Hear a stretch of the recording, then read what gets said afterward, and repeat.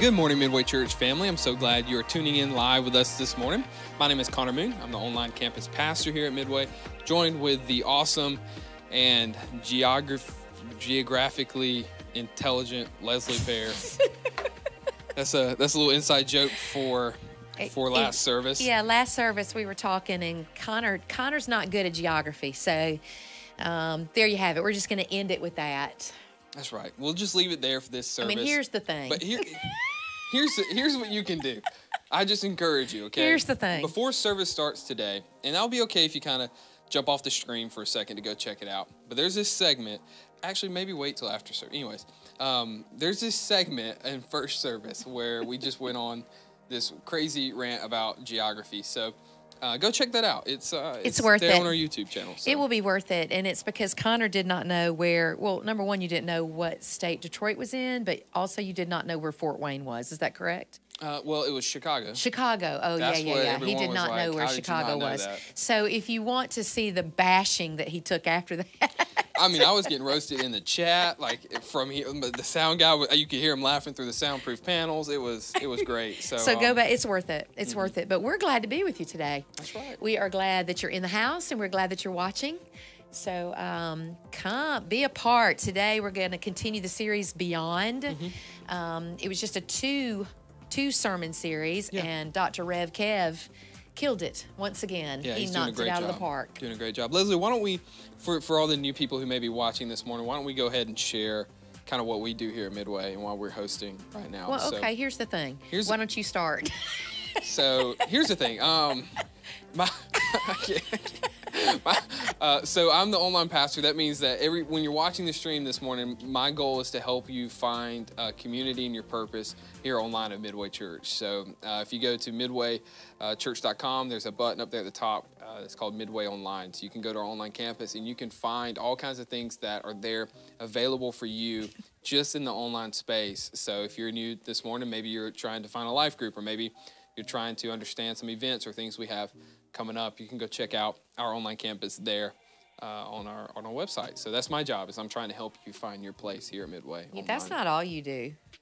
Yeah, I'm also the young adult pastor. So we have a new, speaking of that, we have a new young married life groups. We have several of them starting here, or we have 2 of them, but we have 3 available for you. So we have one that meets on Thursday, one that meets on Sunday night, and one that meets on Sunday morning. So if you want to be a part of that, ours starts this morning here in this service. So if you're thinking about joining a life group, this is a season to do that. We have a ton of groups starting, so it's a great time to be involved. Why don't you tell them a little bit about what you do? Katrina just put a link for the online campus, so she's in your That's corner, on Facebook, right? supporting you on Facebook. Yeah, yes, perfect. I am the Connections Director. This is my 14th year at Midway Church. And the reason I keep saying, here's the thing, that's what Connor says. So here's the thing. I help you get connected. I help you find your life group. I help you. If you really want to break it down as to what I do, I'm Midway's concierge. I love that, yeah. Yeah, I mean, I think I want to make that my title. So I help you find your way to the things that you're wanting to do here at Midway. That's right. So find me out there in the starting point area. If you are in the worship center, it is right outside to your right.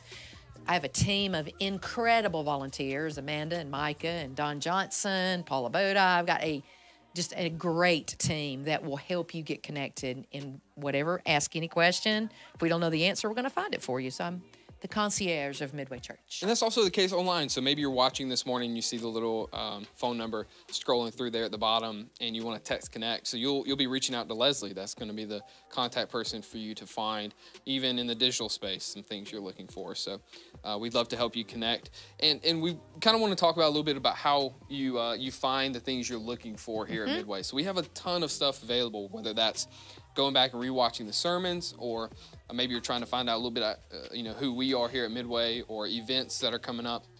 All of that stuff is available on our website. So if you're looking for events, you can go to midwaychurch.com/events, and you can find some of those things there.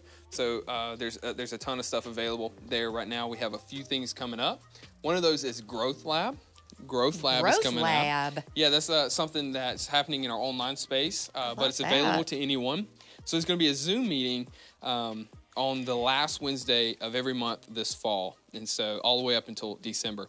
So an opportunity for you to discover some of the spiritual disciplines that are out there that help us grow to be more like Christ. And so that's why we're calling it Growth Lab, because we're going to take a journey to grow to be more like Christ. So we'll meet, like I said, the last Wednesday of every month, and we'll talk about like a different spiritual discipline, whether that's prayer or Bible intake or, serving, things like that. So come be a part of that. That's on our events page, so you can click that and sign up there. So, I like that a lot. Yeah, it's gonna be cool. It's gonna be interesting. Katrina has put a link to our online campus, and she's also put a link to the Connect card that comes straight to me. Yeah. If you're wanting to get connected. Rachel Baxter's watching. Hey, Rachel. Had that baby. Rachel's got a pretty baby. Oh, okay. Yes. That's what you were doing this weekend, weren't you? I went to see my grandbaby. That's right. What is that? I go every Friday. Here's the thing. I'm going up to Chattanooga every Friday to see my little baby Raya. Isn't that incredible? Yes. She's 2 weeks old yesterday. Goodness. Yeah, Connor's going to be a daddy. Yeah, I've got, November 1. November 1. It's coming. Yeah, That's why he doesn't know his geography, because he's got trying that to learn all baby. these things about taking care of babies. That's right. So you don't have to learn. This is what someone told me when I was terrified, when I was about this. So this is 30 years ago, okay? Because 28 years ago. So I never babysat. I never did anything like that. So I didn't know babies. I did not do babies. And I had this sweet, sweet lady say, "You've never had a baby, and the baby's never had a mama. So y'all will work it out together." Same for you. That's incredible. You've never had a baby. You've never been a daddy. So guess what? Here it comes. Here's Journey the together. thing you're about to learn. That's right. Yeah. You'll be great. It's going to be fun and interesting. So You will be great. Hey, we got a Speaking night of of- worship coming up, Okay, when is that? September 29th. Yeah. Right, Grace? Yes. Oh, 25th, maybe? 25th, maybe. Well, it's in there somewhere. We got a night That's of right. worship. That'll be So- under our events. Just go to Yep. events and If look. you go to midwaychurch.com/events, it's right there. Yep. September 25th. Sorry, 25th. I knew it was one from 7 That's to right. 9. We got Growth Lab on the events page. Yep, August 31st is the first instance of that. And we have all of our life enhancement classes, which is whoop, whoop. I mean, on Wednesday night here is off Let's the talk chain. about that for a second. Yeah. This past Wednesday. It was off the chain. was There were so many incredible. people. Guess what I got to do? Work in the baby room. Yeah? I was super excited about that. We had 5 volunteers call out. Oh, wow. So for various reasons, I'm not shaming anybody, but for various reasons, they were not able to come and serve in their capacity on Wednesday night. So like the 911 call went up for us to come and help back in the preschool area, which I love doing. Yeah. And I got to hold a sweet little baby the entire time. I mean, she just stared at me like, what is happening? Who are you? And what is happening? I picked her up and she was asleep like in 2 seconds and slept on me the entire time. So Perfect. that was for her mother to be able to go to Grief Share. So, yep, and I was getting attached to all these kids because I knew where their parents were. Oh, that parent is in the anxiety class. Oh, that parent is in Grief Share. So we have, go to the events page and look at all the fall life enhancement classes. And they've just kicked off, so that they've done 1 week. That's it. So even though that some of these things are like 13 weeks or 14 weeks or whatever, they've just done 1 week. You're not behind. Come in. Just started some of that stuff. And I've never thought about that perspective when you're in there serving, especially in that area. They're going to talk a little bit more about that here in just a few minutes, so stay tuned so that you can hear some highlights about what's going on in Next Gen. But, sitting there serving in preschool or elementary, and then you're looking at the perspective of what are their parents able to do right now when we're doing while this? I'm able to be back there with the babies, I knew where their parents were. Yeah. So if it weren't for us serving in that capacity, Mom would not have been able to go to It's Grief Share. much more difficult. That's right. And when you think about that's your job, you're there for the child, yes, but you're there for the parent to be able to go do what that parent needs to do for an hour or two. Yeah, and it speaks to how much weight we put on the life change that happens in that. Yes. In those rooms, like Grief Share is an incredible class where you get to, walk with other people through some of that stuff. So. It just speaks to some of the significance that's happening there on Wednesday night. It's popping, too. There's a lot of things happening. It is popping. A lot of groups A lot starting. of groups, a lot of stuff. It is popping. A lot of cool stuff Hey, happening. shout out to Rochelle. She's in the chat right now. Oh, my goodness, yes. On Facebook. Rochelle is in mine and, this is bad grammar, mine and Connor's life group on Thursday night. And she's had some help problems. So, Rochelle, so glad that you Yes. are here. Yes. So, there we go. Good. Yeah, she's been battling some stuff, and I'm thankful that you're here this morning, Rochelle, Y'all joining be us. praying for Rochelle. Always got that spirit. She's going to keep fighting, so we love that. I think they're telling us again we got to go. It's time to wrap it up. It's time to wrap it up. What's happening? We got a worship this week. So, Kevin, you're in for a treat. Kevin's wrapping up his Beyond series, and our worship team, man, They killed it this killing morning. it They're doing today. a great job. So Baptism this hour, I think. Yep. Maybe. Yeah. Going to okay. be a great Sunday. So why don't you join me and Leslie as we worship together here at Midway Church.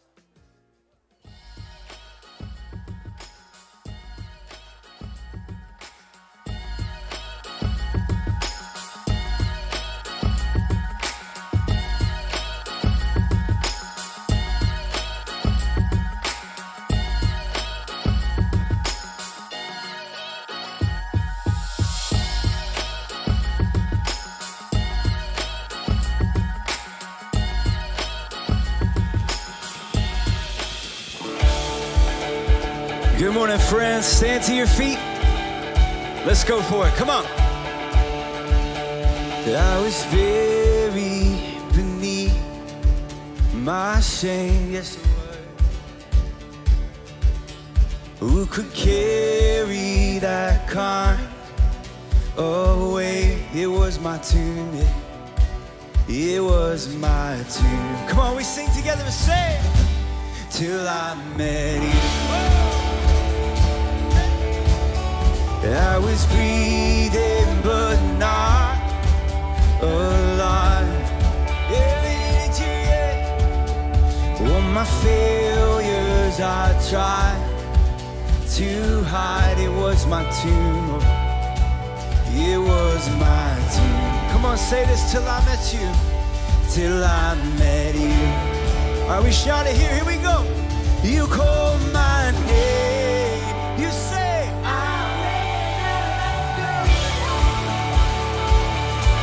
out of the darkness into your glorious day. You call my name, and I ran out of that grave. Out of the darkness, come on, to your glorious day.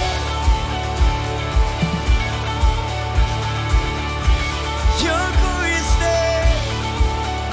Now your mercy has saved my soul. Yes, your freedom is all that I know. Come on, the old made new. The old made new. Jesus, when I met you, you called my name. We say,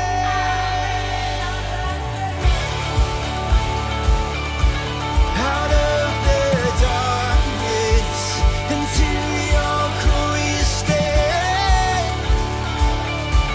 You called my name, and I ran out of that grave.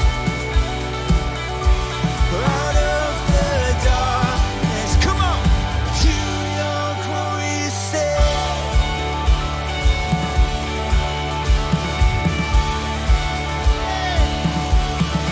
No, your glorious day. Help me out here, say I need a rescue.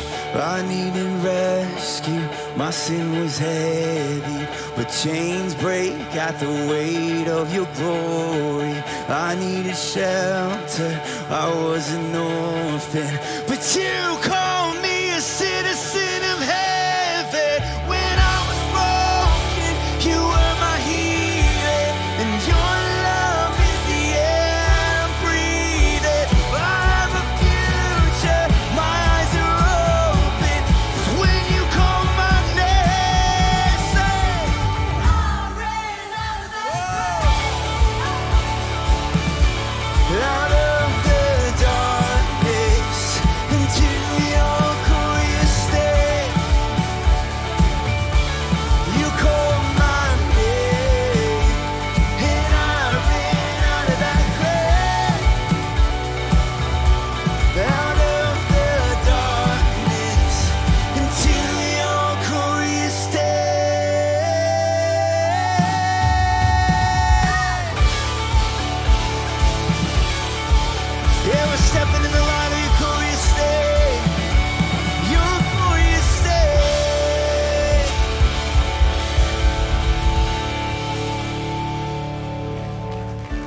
Amen. Hope you guys are doing well this morning. Thanks for being here online. Thank you guys for tuning in.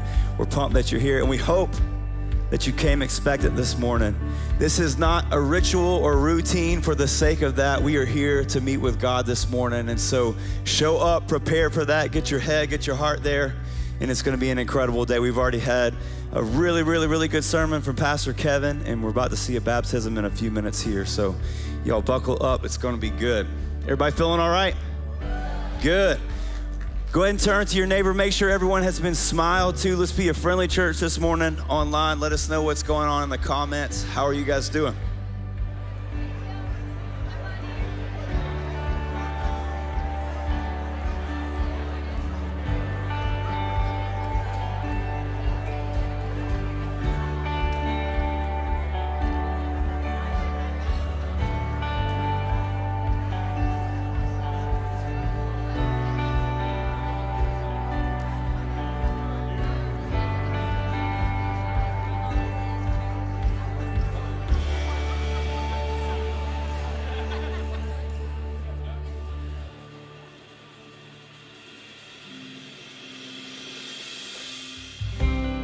Let's continue to worship this morning. This song is called 1,000 Hallelujahs. It's a new one.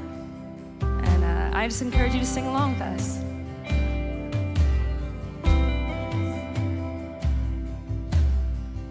Who else would rocks cry out to worship?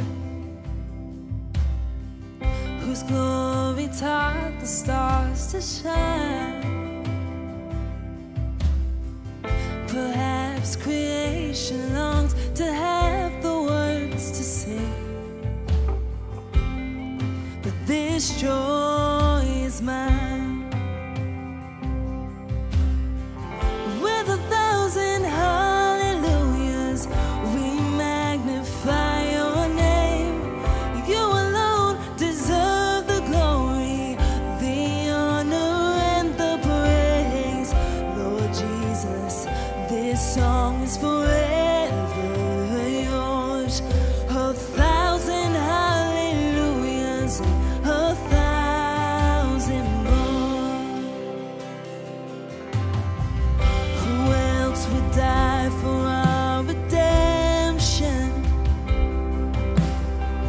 Whose resurrection means our rise? Oh, there isn't time enough to sing of all you've done, but I have eternity to try. With 1,000 hallelujahs, we magnify your name.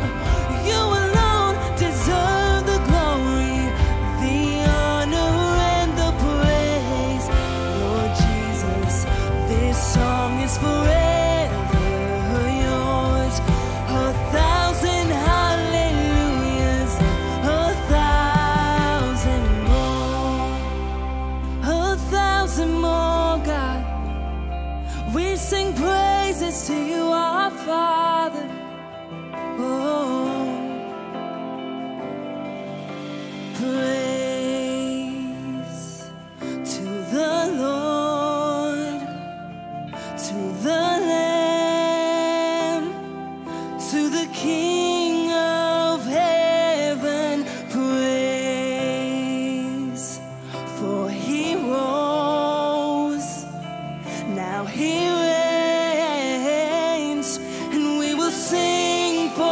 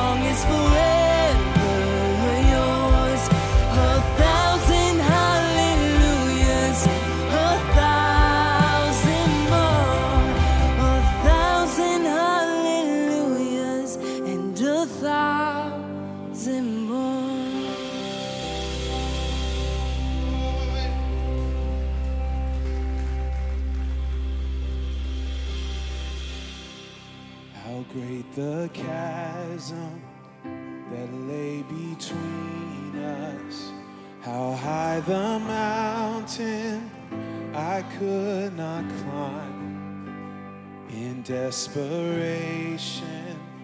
I turned to heaven and spoke your name into the night. Then through the darkness, your loving kindness tore through the shadows of my soul.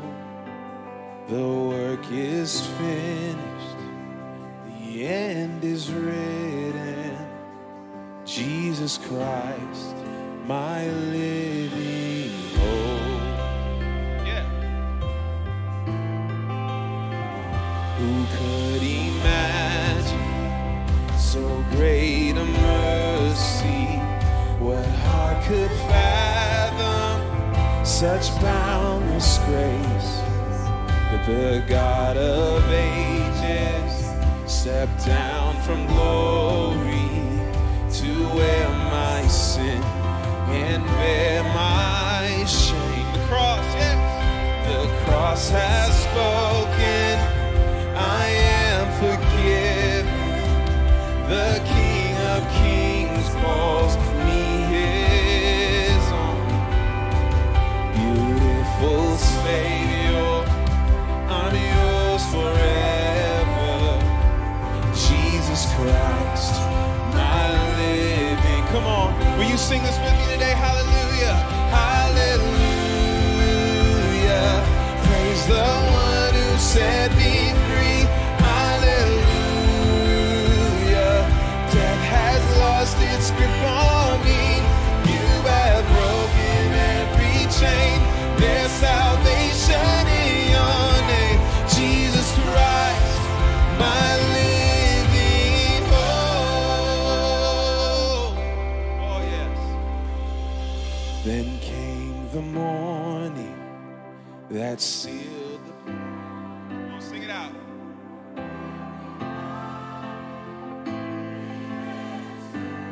Yes.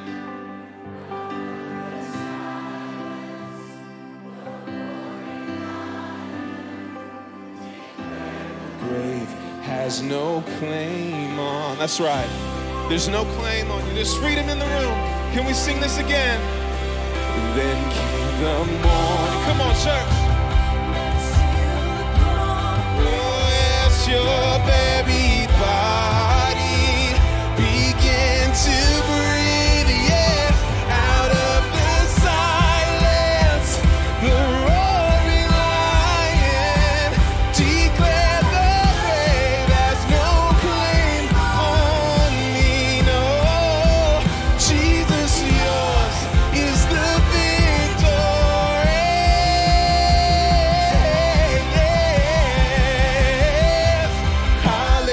Hallelujah.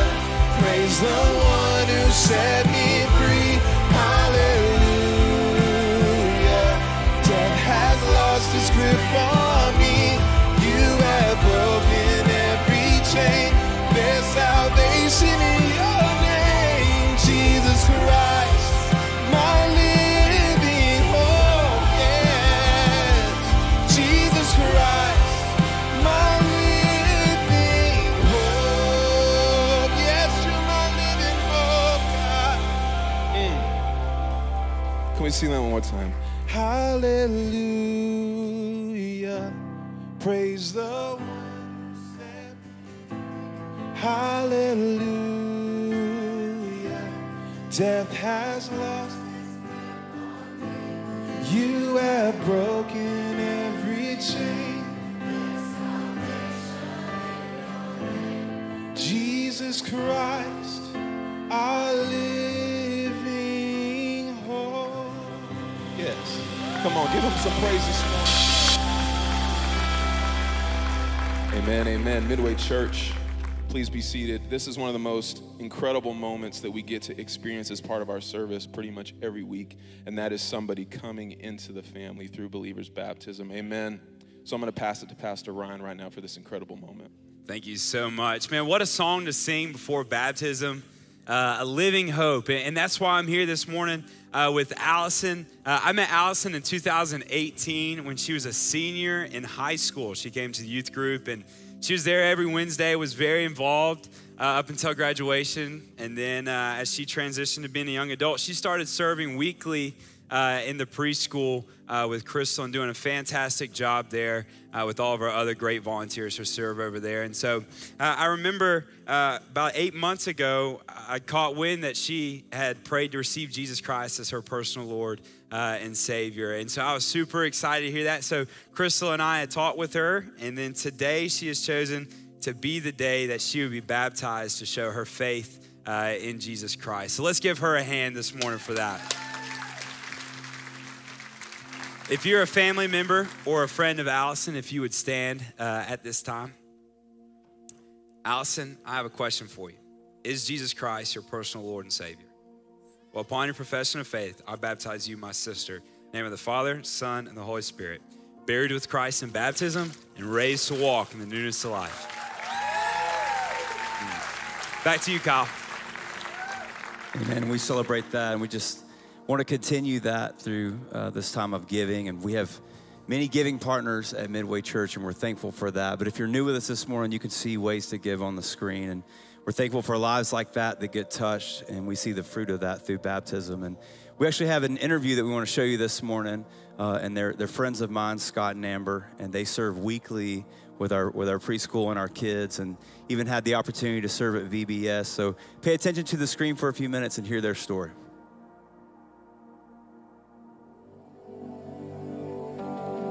A family came in during VBS to drop off their child, not my child, and I just scooped her in my arms and I kissed her on her head, and I was like, oh my goodness, I just kissed your baby. I'm so sorry. I was like, but I just love her. I'm very attached. And they were like, no, it's okay. I was like, oh, thank goodness.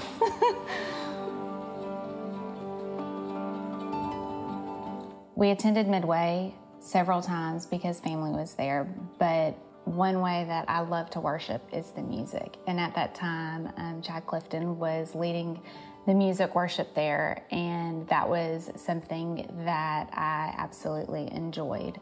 For me, it was Todd and his preaching.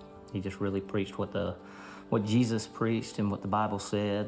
And I always feel like he's talking to us. He's just talking to us, being real with us, and telling us about Jesus. Serving at Midway began when we had our first child, Madison, and I started serving in the preschool area and started serving at the age group that she was. My kids are now upstairs. I remember the hesitancy that I felt dropping Madison off, but I remember the volunteers that were there and how they made me feel and how they made me feel so comfortable with dropping her off. The reason that I've chosen to stay in the preschool area is because I want to do that for other parents. I want them to know that their child, their baby is going to be loved just like they would be if they were with them, so that they can have a peace of mind and go worship God and spend time with God. So I started serving a few years after Amber. I always wanted to be involved with the students, with the kids. I was just nervous. Her job is around kids, so I think she's a little bit more comfortable with the kids. And also just having as much knowledge. I feel like, there's a lot of pastors and stuff in the church. They know so much about the Bible. I didn't, feel confident enough to be in front of the older kids that would probably have more knowledge than I did at the time. But I took the dive and went into the third graders, and just really glad I did. They just taught me so much, and really I just found out that you just gotta love them, and the church does a good job preparing you of, different lessons each week. So it's been a great experience for me. And I do have to say, they love Mr. Scott. There's nothing better when a little third, fourth, or fifth grader tells you they love you. So that's the best. He was at camp with them a couple of weeks ago, and I got that text message. He's like, one of the kids just told me he loves me. I was like, I did get a little teary-eyed because there was 4 or 5 of them. It was after one of our small group sessions. It was our last small group session of camp. And probably 4 or 5 of them came up and gave me hugs. They all gave me hugs, but 4 or 5 of them told me they loved me. And I mean, they're just sincere when they say it, so. And that I was their best friend, so that was awesome. Sweet. That's something I didn't expect, is to connect with these families and these babies and love them so much. Being a new Christian, I was just baptized 6 years ago, and it was a big leap to go into serving and to do this. One reason that I feel like I was comfortable and able to is because of the support team at Midway, the leadership team. I didn't realize how much they did and how much effort they put into it until I started. So I just want everybody to just tell them how much you appreciate them and come give them some help. They're really awesome to work with. Yeah, let's give it up for Scott and Amber. They are incredible. I get to watch them serve every week. I got to go to camp a few weeks ago with Scott and just watch him thrive in a room full of bunk beds and smelly boys and late nights. And man, just to see the smile on his face every morning, knowing that he was making a difference. And I know so many of you in the room are Scott and Amber. So many of you guys pour in every single week to our boys and girls and our students in our Next Gen ministry. And we just wanted to take today and say thank you. Thank you, because what you do is mattering. It's making a difference in the lives of so many people. And it's not just here at Midway, it trickles into the schools. These kids tell their friends about the love of Christ. They share Jesus. Last Sunday, we had over 350 elementary kids, over 200 preschoolers, and over 100 students on our campus.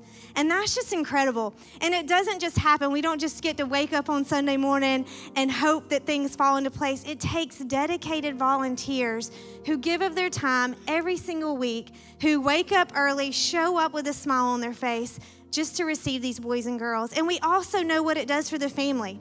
Many of you are sitting in this room right now while we take care of your kids in the back, and there's a group of volunteers that are loving them so well, because we believe moms and dads need a place to worship, distraction-free, knowing that their kids are getting the love of Christ, so that you just get an hour to just be. But we wanted to welcome you guys. We always could use more volunteers. We would love for you to be a part. Maybe you haven't found your place where you feel like you belong yet. Come check us out. We would love, love, love to have you. We will give you everything you need to make a difference in the lives of these boys and girls or our students on Wednesday nights. Because here's what I know. God calls all of us to go beyond ourselves. And Pastor Kevin's going to be talking about that this morning. And it's not always easy and it's not always comfortable, but he's gifted you with something. And so what we ask as a church is just figure out what that gift is and use it to impact the kingdom. Go beyond yourself this fall and make a difference. And our Next Gen team would love to help you find your place. After service today, we're going to be below the stairs. We've got some cards that you can scan and go and consider, or you can go online. Connor's going to link it on our online so you can click there. And no commitments, no strings attached. Just check us out and see what you think, because I promise you'll leave blessed more than you're being a blessing to others. But now we're going to continue in worship, so if you'll stand back up with us, it's going to be a great morning.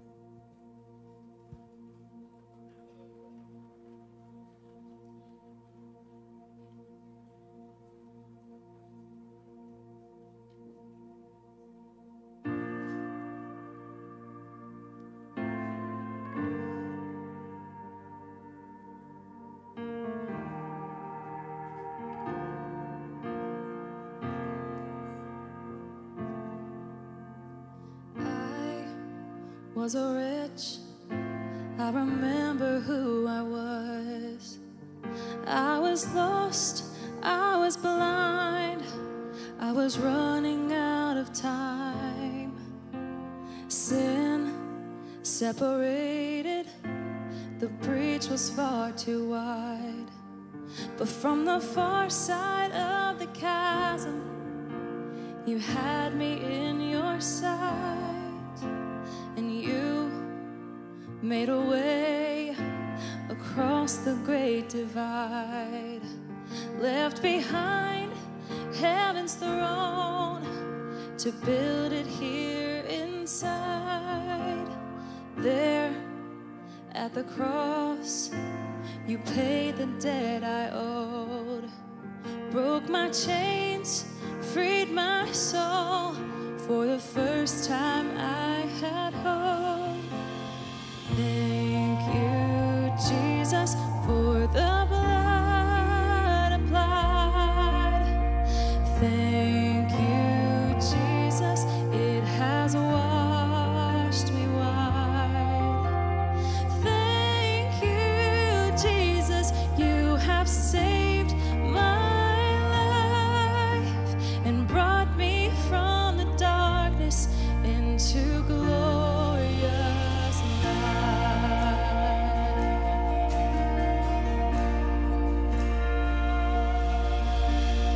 You took my place, laid inside my tomb of sin.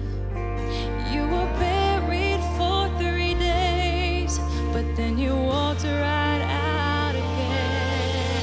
And now death has no sting, and life has no end. For I have been transformed by the blood of the Lamb. Thank you, Jesus, for the blood applied. Thank you, Jesus, it has washed me white. Thank you, Jesus, you have saved my life and brought me from the darkness into glorious light. And there is nothing stronger than the wonder-working power of the blood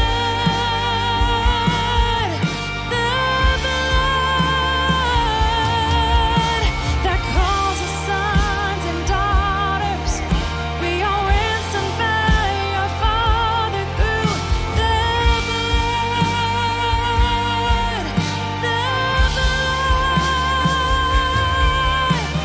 There is nothing stronger than the wonder-working power of the blood.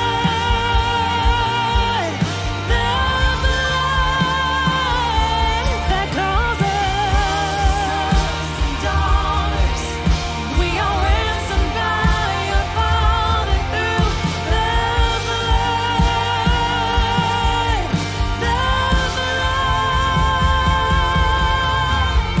Thank you, Jesus, for the blood applied.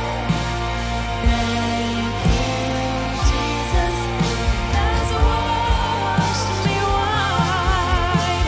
And thank you, Jesus, you have saved my life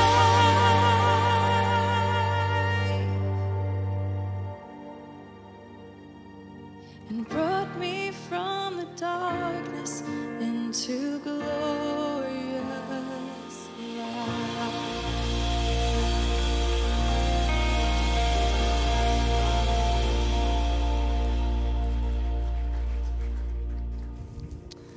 Good morning, Midway Church. Hope you're doing well today. What a sweet moment. Aren't you glad that we can stand on the firm foundation that is Jesus Christ? Yeah, I want to ask our life group leaders that are getting commissioned to come join Pastor Luke and I on stage. Come on, we got some here. All of you come join us on stage. This is a special moment. You're about to see our whole stage filled with life group leaders that are either branching a group or they are starting a group. And today you've heard about the Gables Next Generation Ministry and how they have jumped in with our kids. And we're so blessed here to have an opportunity to unite all generations to go make disciples of Jesus. And Pastor Luke leads our adult discipleship team. So thankful for you, Pastor Luke, and for all these leaders. And so can you give it up for them as we get to commission them? Pastor Luke, share with us. Yeah, thanks, Pastor Kevin. You know, this is an awesome opportunity. Some of you guys I've worked with a little bit more personally, some less. But, man, just thank you for your sacrifice and your willingness to give of yourselves. Because I know sometimes when we're describing branching life groups, right? Splitting life groups, whatever you want to say, that's negative connotation. We say branching here at Midway. It's a lot like sending your kid to college. You know what I mean? Like you send them off and they're going to take on your values and it's going to be lived in a new context and it's going to be owned in a different way, but you still got that little feeling, you know what I mean, inside that you just got to let go. Yeah, and so the leaders here on the stage, more than half of them are doing that, right? And then other people are creating new spaces and new places at the table for all of us to come and experience biblical community together. And so the exciting thing is, if you're not in a group right now, now is the best season to figure out a place or a time or a space. We do them all week at all different times for you to be involved. And man, Pastor Kevin, I almost called you Dr. Kevin. I don't know, Dr. Kevin, Dr. Pastor Kevin. Worse. That's right. Dr. Rivers.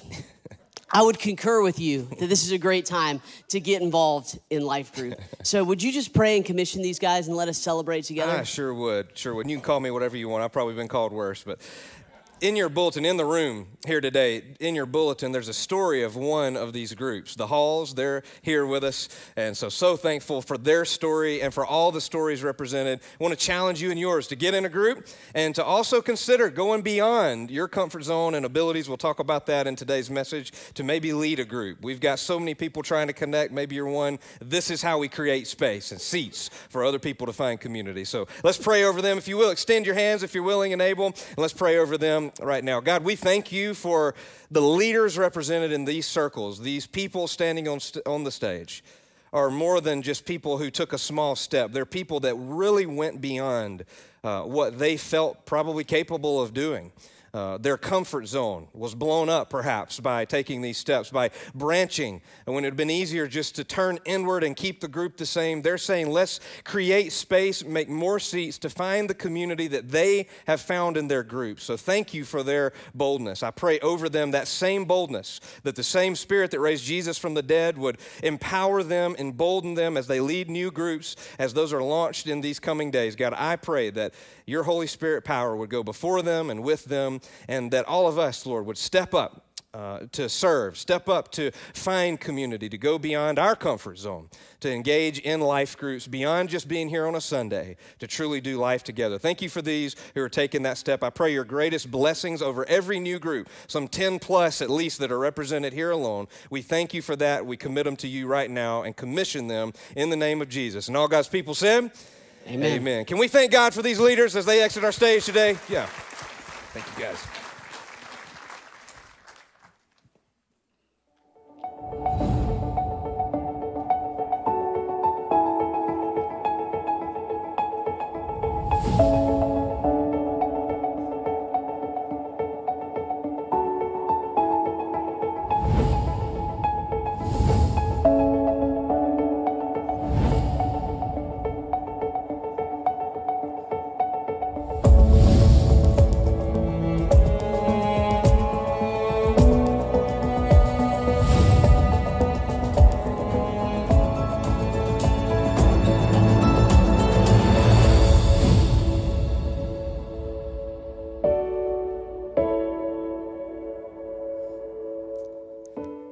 Well, I'm so glad to have you in the room. Welcome to all of you. Many new faces that are here. Good-looking group of people in the building, and also to all of you that are watching us online. We are so glad that you tuned in, and we're looking at going beyond. You just saw some examples of Scott and Amber Gable taking a step to serve and go beyond their comfort zone, and that really is a word that God has stirred in my heart and in our hearts as leaders here at Midway, that God wants to do something that's way beyond anything we could ask, think, or imagine, according to his power that works in us. And I believe that wholeheartedly over you in your own journey, because when we individually walk into that kind of a mindset, and that's really what we're building right now as we go into this couple of a week focus, is a mindset that is unified, that God wants to do more, that we think beyond our current boundaries and current limitations, that when we do that individually, collectively, what could and what will God do in and through our church? I say let's find out.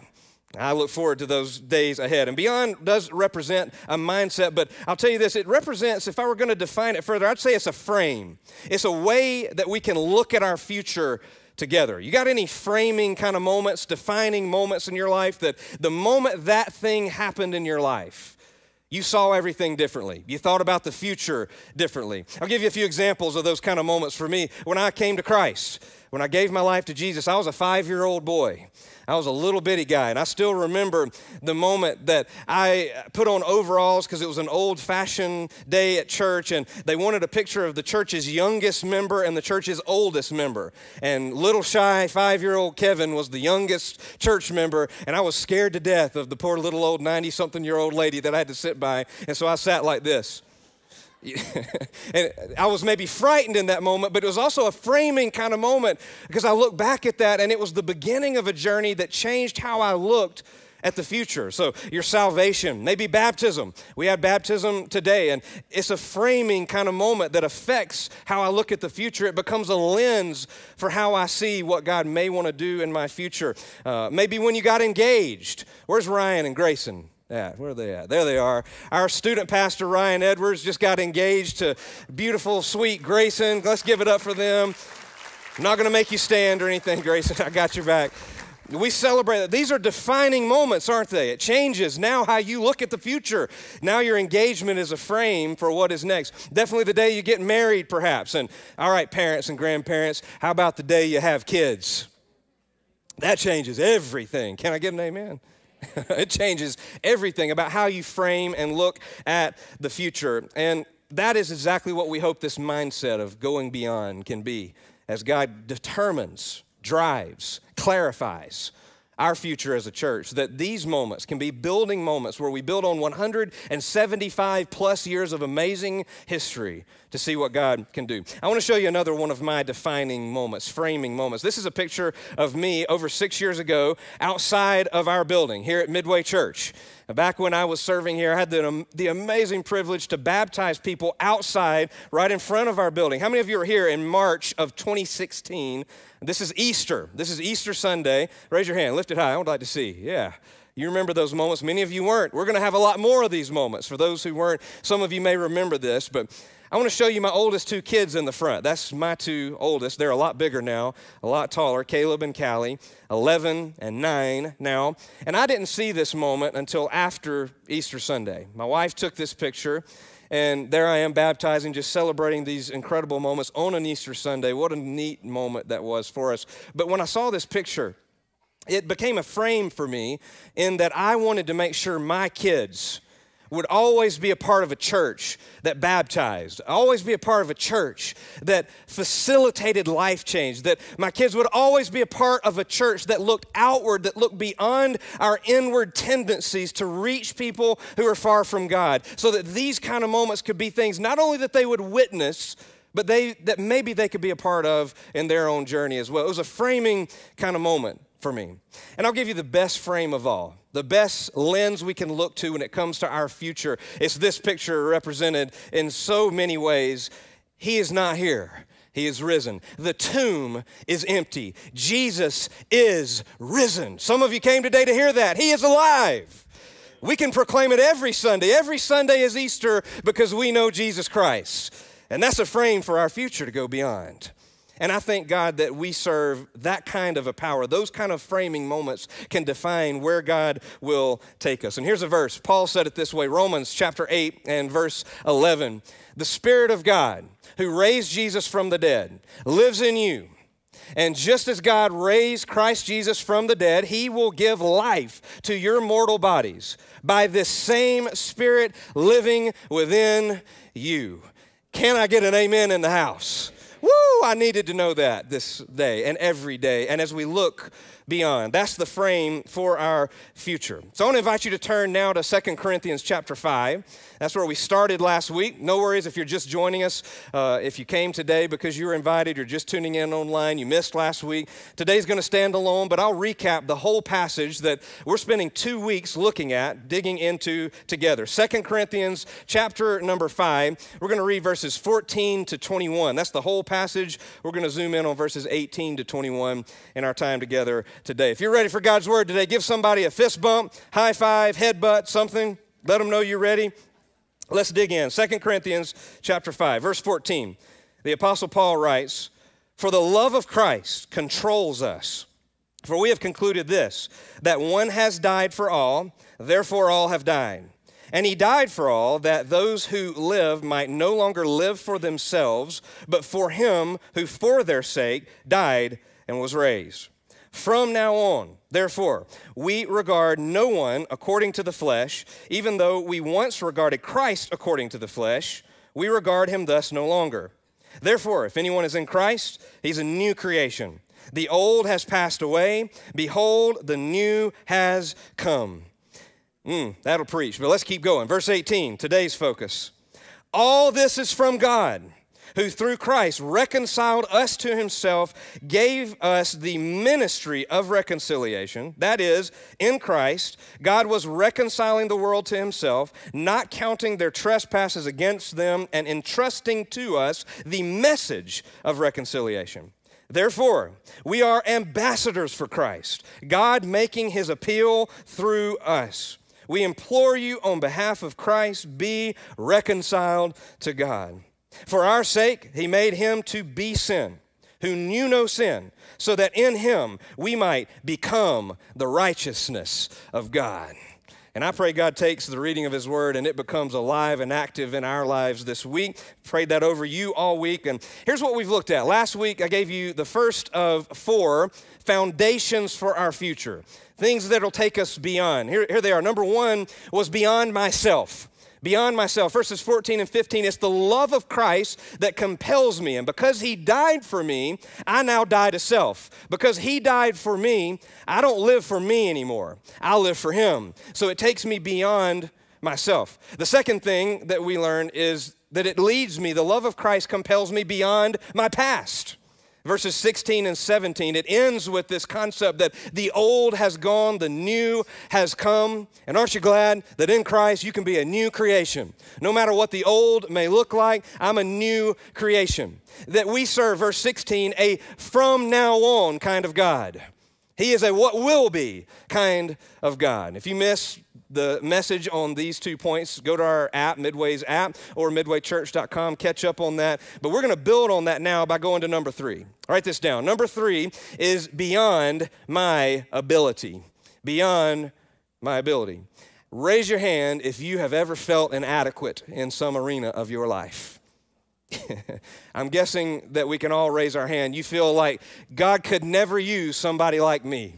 I look in the mirror often and remember how I'm the worst and most difficult person that I've ever led in my life. And then I think, how could God use a knucklehead like that guy? So often. And there's a humility with that that's a good posture, but sometimes we get stuck in a false sense of that humility, and then we end up stuck in the mud. We end up in a rut, and we never let God do the things through us that he desires to do in taking us beyond our ability. So I want to get real personal with you for a minute. We're here, we don't just want to be hearers of the word. You didn't come today just to listen to the word of God. We want to be doers of the word. And so to do that, we're going to have to get personal. So the personal question that I'd like to ask you today is simply this. In what way is your perceived inadequacy? I say perceived inadequacy because I believe the word of God is going to transform how you see those inadequacies and what God can do in and through them. So the question is, in what way is your perceived inadequacy holding you back from taking a step of faith that perhaps God's been stirring for some time? If you don't know what that step of faith is, I double dog dare you to ask him today. And I believe he's going to show you something that maybe you never dreamed through your ability could ever even happen. And I would tell you, here's the secret to it. You're right. Through your ability, it'll never happen. But his ability is pretty limitless. And so that's what I want us to look at for a few minutes. And it all is culminated. The foundation of all of it begins with verse 18. Verses 18 and 19, God does this work that we read just a few moments ago. But the first 5 words of verse 18 is all you need to know when it comes to going beyond your ability. Here it is. All this is from God. All this is from God. And in verses 18 and 19, I counted some 7 ways, 7 acts of God that just point to the fact that these are acts of God. It involves us. It involves what he's doing in us. But these things described, and I'll give you 2 frameworks that are described in verses 18 and 19. Number 1 is that God reconciles. You notice that twice it's mentioned in verses 18 and 19. God is reconciling us. That means he's bringing something back together that got separated. Because of our sin, we're separated from God. But God brought about reconciliation. He made it possible for a bridge to be built to bring us together in relationship with him. So God reconciles us through Jesus Christ. I sure am glad he does. That's the message that we get to be a part of building and perpetuating in our own lives. God reconciles us through Jesus. The second thing that we see in this passage God's doing is that he entrusts us. 2 times in verses 18 and 19 it says that he gave to us and he entrusted us with 2 things, the ministry of reconciliation and the message of reconciliation. Both of those are in there. And so I want to talk to you about those 2 things, but as we dig into that, you must start. Don't miss this. It's the most simple thing I'll say all day, but it's the most important. That all of this is from God. He does not need you or me. If it's all of this, that means he needs none of us. But the beauty is, even though he doesn't need us, he wants us. He invites us. He uses us. And that's the whole point of this passage. As we're looking at that fact today, remember that he wants you to be a part of his family, the body of Christ, the hands and the feet of Jesus as his son or his daughter. I'm glad to know that I serve a God who doesn't need me, but man, he wants me, and I get to be a part of his team. 2 things that we see. The word ministry first. We're given the ministry of reconciliation. The ministry of reconciliation. This word in its original language is diakonos, and it's the word from which we get our word deacon. Deacon. And here at Midway, our life group leaders, we just commissioned them. They're fulfilling the call of this ministry of reconciliation in how they serve and how they accomplish the tasks of ministry. That's what it's talking about. It's the service. It's the tasks of ministry. It's the shepherding and the loving and the things that go along with that, the work of ministry. And we are given, and that's all of us, by the way, the ministry of reconciliation. That's the first part that we see in this list that Paul gives to us. And here's what I want you to know. God, listen to me. You're gifted. You're gifted. You've got gifts. God has given you gifts, and God will use your gifts and sometimes channel those gifts or redirect those gifts to use you. But the beauty is, sometimes God will call you into something you're not very gifted to do. I'm going to tell a little of my story today because that is me. I am the epitome of that story. And when that's the case, God will give you gifts. God will equip you to do what you are not in your own ability able to do at all to begin with. I often say it this way, that God does not always call the equipped, but he always equips the called. Sometimes God does call the equipped because you have gifts and he just redirects those gifts and calls you to use them for the glory of God, maybe instead of the glory of self or the glory of this or the glory of that. But God doesn't always call us because we're equipped, but he does always equip us when he calls us. I am a living testimony of that statement. Here's how, because I told you last week, maybe you were here. If you didn't hear last week, I told the story of how I had to give up something very special and precious to me. It was baseball as a 17-year-old kid. God called me to preach at the age of 17, but before he called me to preach, he asked me to give up something precious to me. It was a part of myself, beyond myself kind of moments, and it was baseball. And it was after that, so God simplified things in my life, and then he clarified what the call was that he was making room for to begin with, and that was to preach. But you got to understand, I had a couple of stipulations when it came to following Jesus. You ever give God stipulations? I did. I said, God, I want to serve you. I'll do whatever you ask me to do, except, yeah. But I'll never. You ever use never, except, or but when you're telling God what you will and won't do? I don't advise you to do that. Watch your nevers. I said, God, I'll never be a pastor like my dad. Not because my dad was a bad pastor, but because I saw the bad that comes along sometimes with being a pastor. And I'm saying, I'm not doing that. Never am I going to do that. The other stipulation is I can't speak in front of people, ever. And then God says, I want you to strap one of those things to your face, and I want you to preach the gospel. And I wrestled with God to no end on that. And it was actually a pastor that I didn't like very much. I'm going to be honest. I was in the flesh, okay? It was at a youth camp, and every time this guy would preach, I need to go to the bathroom or something, whatever I had to do to get up and get out of that moment. But this particular time, as I'm wrestling with whatever it is that God's doing, I didn't know what it was at the time. In that particular moment, God did something in my heart as he described his call to ministry. And it's like clear as day. Said, I asked you to step away from baseball. Here's why. I want you to preach. And I went, nope. But I knew, even though I said nope, in my heart, I knew things would never be the same from that day forward. I didn't know how, and I certainly didn't think I could. But God did something in me in that moment. And then things progressed. I started preaching. I preached my first sermon at the age of 17. And then God sent other pastors into my life. One of them at the age of 22, maybe you've heard of this guy. He was from Midway Church, and his name was Pastor Todd Wright. You ever heard of that guy? I like that guy. And he poured into my life. And he saw something in me that I didn't see in myself. And he used this phrase frequently as he talked with me, and I had led some ministries and it overlapped with Midway's ministries. Just God lined things up so that Todd Wright would be in my life, pastor me, and he's pastored me over these last 6 years as I've been in Indiana as well. But he used this phrase, and here's what it was. He would say, Kevin, I just see God's hand on your life. And if I'm honest, I never verbalized this, I don't think, back to you, Todd, but he would say it, and I would go away thinking, I sure am glad you do, because I don't see it. But he kept saying it. He kept believing in me.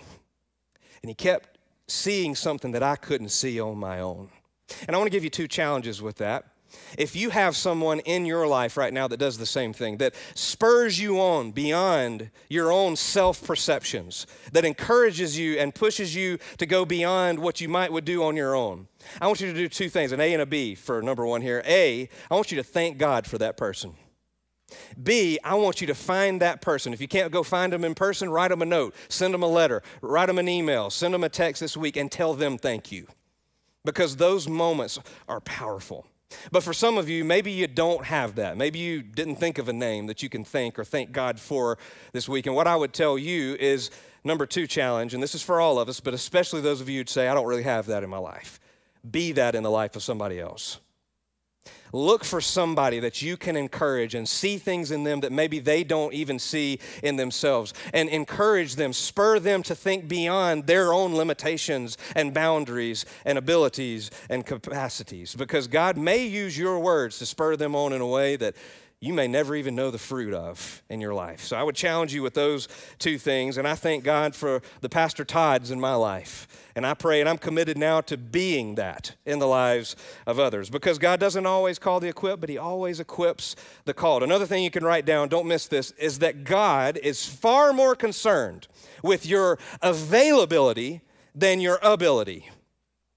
God is way more concerned with how available and open-handed you are than how good you are at what you think he's calling you to do. God cares way more about you saying, here I am, Lord, send me, than you saying, God, here's my resume of all the ways I can be used for your glory. So guess what? That means if you feel inadequate, you are positioned and poised to be used by God in powerful ways, way beyond what you could ask, think, or imagine, because it's his power that'll have to do it. When I preach a sermon, I'm reminded every single Sunday. I try to start every Sunday at one point of my routine in the morning on my knees, just to remind myself. God doesn't need that. I need that. I do that to remind myself of who I was and how dependent on him that I am. Every sermon I preach, I'm a living testimony of the fact that God does not need our abilities, because I brought none of this to the table. But God chooses to do whatever he wants with whoever he desires to do it through, however and whenever he decides to do it. And that applies to you. It's beyond our ability. So we've looked at the ministry part. Let's talk about the message part. The ministry of reconciliation, the task, the service. Let's talk about the message part. In the original language, this is verse 19, the message of reconciliation.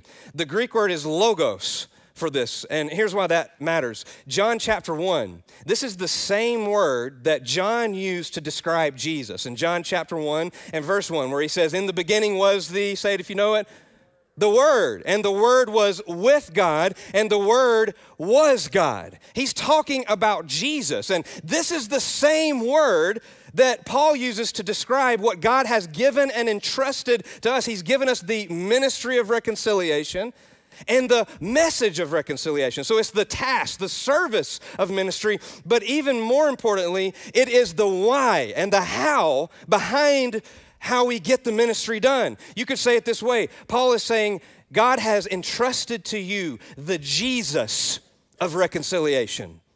In the beginning was the Word, the Logos. You have been entrusted with the Jesus. The reason why, that word Logos, it means speech or word, or in this case, message it's translated. But the Greek context that it was spoken into, it meant way more. It meant meaning. It meant logic. It meant rationale. So it described the purpose of life, the why behind the what. The why behind the what of this reconciliation thing that we're called to, the ministry of reconciliation, is Jesus, is His grace. And God has given to us and entrusted to us all of it. I don't know about you, but I sometimes think, God, what are you thinking? Giving that to me, but that is what God has entrusted to us. And so who you are fuels what you do. I say it to you this way, don't miss this. It's our identity that determines our ability. Identity determines ability. Let me explain what I mean. If your identity, if who you are, is defined by you, by your success, your abilities, and your capacities, then your success, your abilities, and your capacities are now the cap of the impact that you can have. Make sense? If I and my identity is defined by me and what I bring to the table, then what I bring to the table is the extent of the impact that I can have, the extent of the ability that I have to impact the world. But if my identity is rooted in Jesus Christ, the same Spirit that raised Him from the dead dwells in me. If my identity is that, then my ability is no longer capped by what I bring to the table. Then the sky is the limit, because the King and Creator of the universe and His ability and His power now defines who I am and what He can do in me and through me. I don't know about you, but I want to live that life. I want to walk that kind of faith. This is beyond my ability. And so how does God see that role? Let's answer that question. I want to give you 3 verses. How does God see our identity? How does God see my responsibility? 3 verses. The first one's Romans 10 and verse 14. Romans chapter 10, verse 14 simply says, how then can they call on the one they have not believed in? And how can they believe in the one from whom they have not heard? And how can they hear without someone preaching to them? Important exercise I want to give you. So just make sure you're with me and awake for a moment. I want you to look at your neighbor, and they may give you a weird look, but it's okay. I want you to look at your neighbor and tell them right now, tell them you are a preacher. Let them know. No. Don't say, stop preaching at me. Let them know you are a preacher. And because some of you don't yet believe that, let me give you the second verse. How will they hear? Because we're going to preach. 1 Peter 2:9 says it this way. I love this passage. But you are a chosen people, a royal priesthood, a holy nation, God's special possession, that you, who? That you may declare the praises of Him who called you out of darkness into His wonderful light. A couple of chapters later is what I often call my favorite leadership verse. It drives me every day. I try to lead with this mindset. 1 Peter chapter 4 and verse 10 says, each of you should use whatever gift you have received. Now notice, what was our first few words of verse 18 again? All this is from God. It's whatever gift you have received, not achieved, not brought to the table. Use whatever gift you've received to serve others as faithful, and man, this gets me every time, stewards of God's grace in its various forms. A steward is a manager of something that doesn't belong to them. And so we are managers of not my grace, but God's grace. The same grace that brought me from death to life Now I'm entrusted with the ministry of that grace, the message of that grace. I'm entrusted as a steward and a manager of the very grace of God. Wow. I don't deserve that, and I don't feel capable of that. It's a good thing all this is from God. We need him. So we steward the ministry and the message of reconciliation. That means God sees you as a preacher, as priest, as steward of his grace, as a part of the ministry. If you are a follower of Jesus, you are called to full-time ministry. It may not be your vocation like what I and a lot of our leaders walk into here, but you are called into ministry just like anybody who calls Jesus Lord. We are called into that. And then comes verse 20, where we're called ambassadors. Go to verse 20 again. Verses 20 and 21 gives us our last and fourth foundation for our future, which is beyond our comfort zone. Beyond our comfort zone. Number 4, you ready to get uncomfortable, church? God's ready to stretch us, to grow us, to even make us a bit uncomfortable. In verse 20 it says, therefore, we are ambassadors for Christ. And then he says, this part always makes me just cringe just a little bit if I'm honest, that God is making his appeal through us. And if God is making his appeal through us, first of all, who's the us? The us is the hands and feet of Jesus. The us is the body of Christ. The us is his sons and daughters. The us is his church. That's us. He's making his appeal through us. And that tells me that if the grace of God is appealing, and boy it is, you know, entering from death to life sound appealing to you? Does to me too. Then that means his church should look appealing. That means in a world that's characterized by hate and division, we're called to be a picture of unity. We're called to be locking arms, not horns. That means that we are called, as God is appealing to people through his church, to look like Jesus. It's always interesting when you read about Jesus that sinners were always attracted to him. You ever notice that? He went to sinners, but sinners always gravitated to Jesus. And I just believe that's exactly what we are called to walk into. And this word ambassador, as we're looking at it here, if you look it up in a dictionary, it'll say something like this. It's an authorized representative in a foreign country. And it's interesting, the original language for the word ambassador is the word from which we get our English word presbytery, which is like ministers. We're ministers. It goes back to the ministry and the message, the logos and the service of ministry. We're all called. Church is a team sport that God has called us to play a key role in. Philippians 3 and verse 20 captures this so well. Paul writes about how we're citizens of heaven. But our citizenship, he says, is in heaven. And from it we await a Savior, the Lord Jesus Christ. We're an ambassador of heaven. We are a picture of what heaven's going to look like. And I say we should be practicing for heaven today. That's a good place to start as God's church. Can I get an amen? Man, let's do that together. And here's what that means. That means as citizens and ambassadors of heaven, that means our home and our hope are not built on anything temporary. Our home and our hope are not built on anything earthly. It's not built in any church denomination. It's not built on any pastor. It's not built on any mentor. It's not even built on any president or any nation that's going to go away. It's not built on a political party. It's built on the King of the universe, the only kingdom that's still going to be standing when all is said and done. That is our home. That is who we represent, and that is what we get to be a part of building on earth.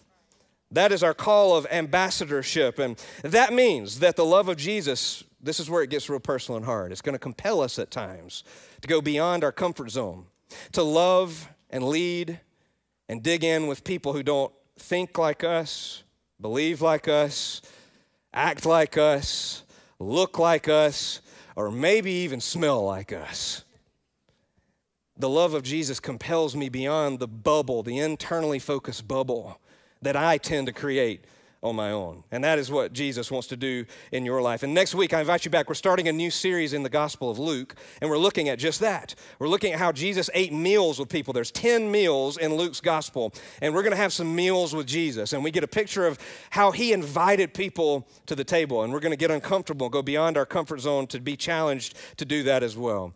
I was challenged to do that when God called me from my comfort zone here at Midway over 6 years ago. West Georgia was home for me. Midway was home for me. But God said, I want you to go to Indiana, Fort Wayne, Indiana. And because I went to Fort Wayne, Indiana, God did amazing things in me that he couldn't and wouldn't have done if I was here for those 6 years, to lead us and to write this very story that leads us to being together in this room right now. I didn't know it, I didn't see it, but he sure did. And because I and our family stepped outside of our comfort zone, God did something amazing in our family. Our family went from 4 to 5. I want to show you a picture of my youngest. This is little Miss Kaya Grace.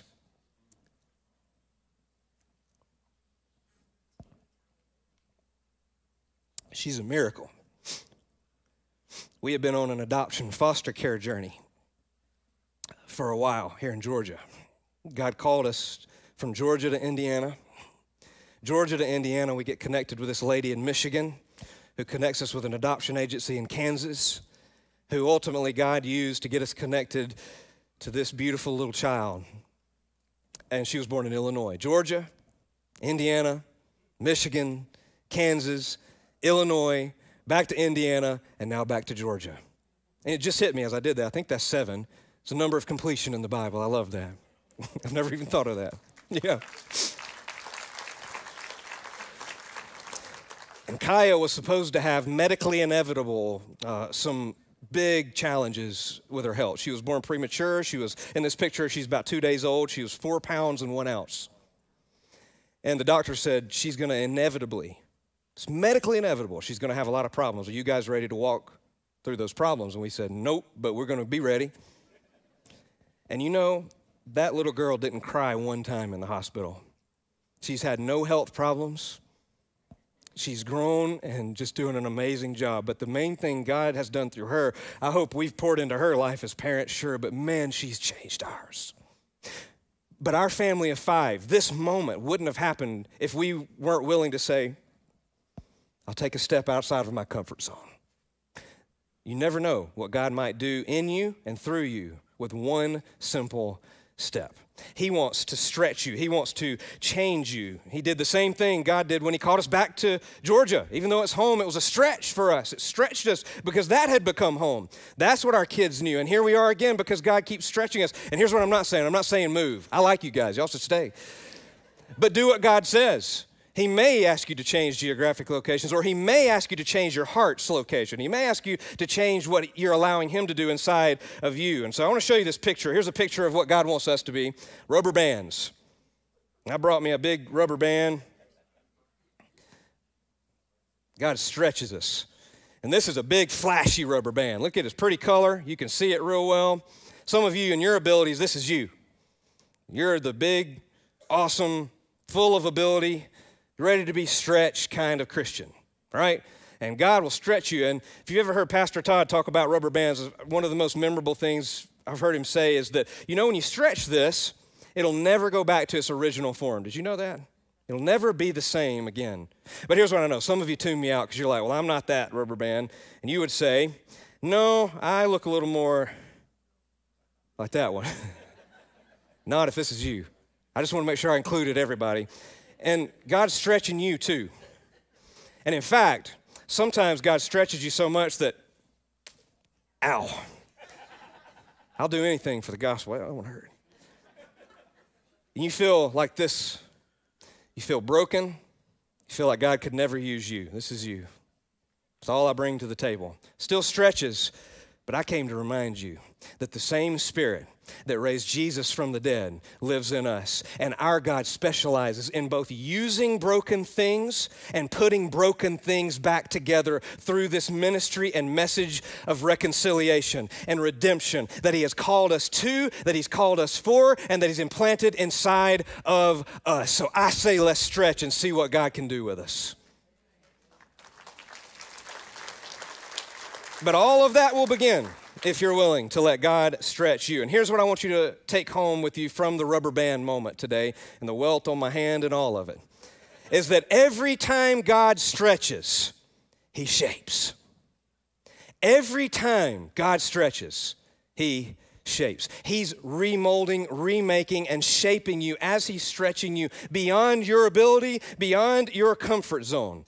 Every time he stretches, he shapes, so that we can embody verse 21. I want to show you verse 21 again. 2 Corinthians 5:21 tells us that for our sake, he made him to be sin, who knew no sin. Jesus left his comfort zone, the comfort of heaven, to become sin so that we could become the righteousness of God. That's the gospel. Jesus took our place. He was perfect, but he became sin. Why? So that we could take his place. We are sinful, but we become his righteousness. Not because of our ability, but because he left his comfort zone, gave us his ability so that we could become his sons and daughters. I want to ask you to bow your heads and ponder that moment in your life. Maybe you haven't had that moment where you realize the truth of the gospel, that Jesus paid it all. And so what I want to do is give you a chance to respond and ask Jesus to save you, and for believers to answer this question: what step of faith is God calling you to take that may take you beyond your ability and your comfort zone? And then I want to read something over us as a church that just declares the power of beyond over us. But right now, will you respond to Jesus as believers are praying, asking for your next step of faith? Will you just say, Jesus, if you don't know him today, say, Jesus, I need you today. I need you to save me. I need you to forgive me. I know you died on the cross. You became sin so I could become your righteousness. You took my place. I believe you're alive. Today I give you me. As best as I know how, from this day forward, I'm all yours. If you've prayed that prayer, the angels in heaven rejoice, not because you prayed a prayer, but because God has regenerated you, given you this entrance from death to life in this very moment. And we want to celebrate that with you. And one of the ways we can do that, if you're watching us online, there's a QR code on your screen or a link in the description as you're watching right now. We want to invite you to let us walk that journey with you. If you're in the room, there are going to be people out the doors to your right, my left. And there's a thing we call starting point that'll just give you that point of beginning. People that want to walk with you on this journey. Will you let us do just that? And as our heads are bowed and eyes are closed, I want to read this over. It'll take just about 2 minutes to read over you as we tie our time together. This is something that I pray could just declare, proclaim, and claim what I know God wants to do in and through us individually so that collectively we can be the church, Midway Church, that God has called us to be. Here's what I proclaim over us today based on God's word. You will see the love of Christ compel you in new ways in this season. You're going to go beyond yourself because you are God's masterpiece, created in Christ Jesus to do good works which he declared for you in heaven way before you were even born on earth. You are called to live for him. The old has gone, the new has come. God is taking you beyond the past to change how you see him, how you see them, how you see yourself in light of his love, grace, truth, and purpose for your future. God will simplify and clarify your calling as you boldly step beyond your past into a future only he could write. You will see God make all things new as he brings about his perfect will and plans for your life and our ministry together here as a church. You will keep your eyes fixed on Jesus, the pioneer and perfecter of your faith, knowing that it is his ability in you that will carry you far beyond your ability as you simply put forth your availability. You'll lead with a stewarding mindset, giving out God's grace with no regrets and no excuses, no hesitations, because eternity matters and he will equip you for your calling, even when you feel inadequate. Your prayers are going to bring peace. Your faith is going to shake mountains. Your words are going to give life. Your hands will bring healing. Your feet will carry Jesus to a hopeless world. And your faith is going to take you beyond yourself, beyond your past, beyond your ability and your comfort zone and everything the enemy desires to use to hold you back. You've got God's word as a lamp to your feet and a light to your path. You have God's spirit that raised Jesus from the dead as your power. You are an ambassador. God is making his appeal through you. He has entrusted to you his message and his ministry of reconciliation. You're empowered by God. You're trained through your trials. You're driven by his purpose. Your name is written in his book of life, and your identity is in him. Because you are a citizen and an ambassador of heaven, and earth is not your home, you're going to live for the glory of God and not the applause of men. Because he who knew no sin became sin on your behalf, you are the righteousness of God.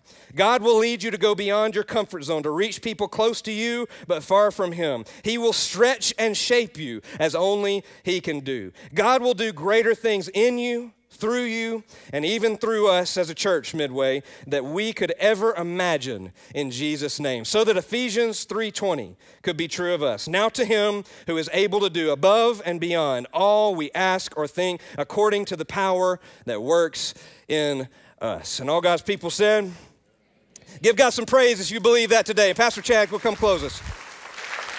Wow.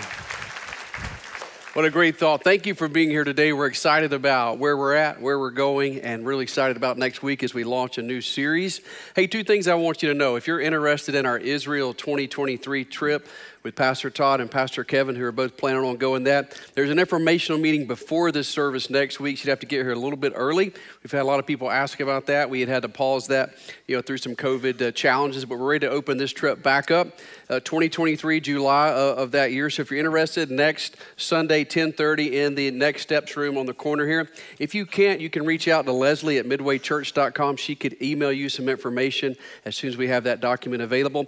Last thing I'll share with you is we'll be doing some upgrade here in our worship center with our ceiling over the next 5 to 6 weeks. They're going to be doing a section at a time as we try to repair this original ceiling that was here since back in 2000. Definitely needs a little bit of attention. So just be patient with us. It'll be cleaned up, obviously, as you come back in, but you'll see a section that's worked at a time. May look a little different. Some of you will never know it even happened, and that's okay too. But for those of you who do, we wanted you to know what was going on. Hey, thanks for being here today. God bless. We'll see you back here real soon. Take care.